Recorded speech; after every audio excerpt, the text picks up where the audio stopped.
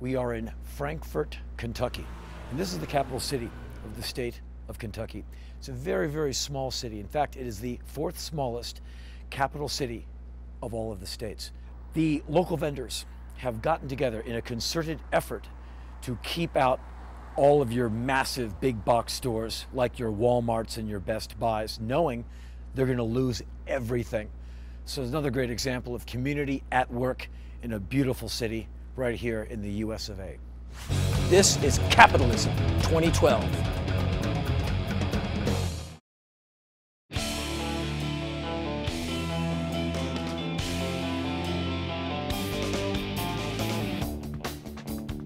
As a young town, Frankfort grew and became, because it was the capital, a rather thriving community. But as time went on, as the community began to spread outward, opening up sections in the south and the east and north and west, consequently, a lot of people left the downtown.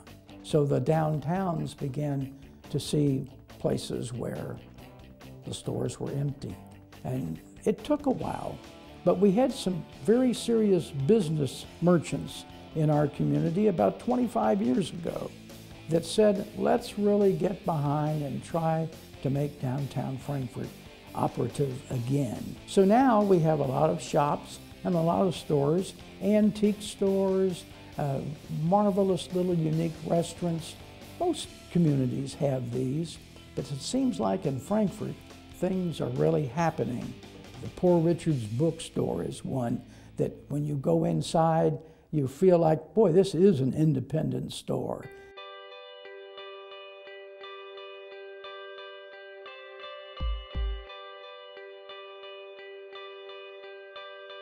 Poor Richard's started about 35 years ago, so we've been here for some time, doing well.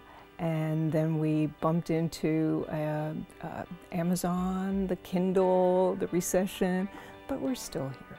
Buying local keeps more dollars in your community. Paying on the internet for something supports absolutely nothing in the community. Sometimes not even collecting sales tax for your state. We want to have a place to go to, have a bookstore to come to, a coffee shop, restaurants.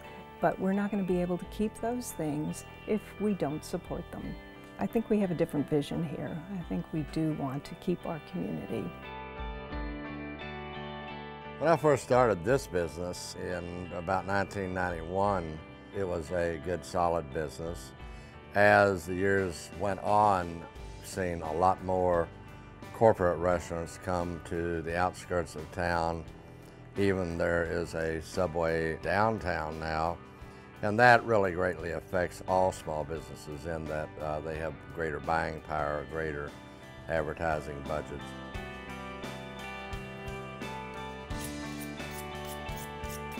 In regard to competing against corporate, which does take their money out of town, I have always approached the business with a value added, meaning that we buy local meats.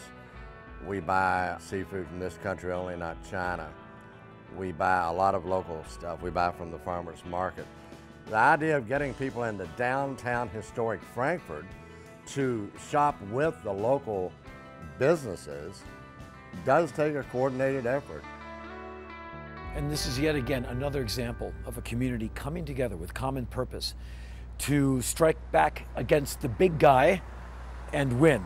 This is when America is at its best, when Americans are working together. Soon, I'm going to be on stage here in Frankfort, Kentucky. This is my first time ever doing a show in this city.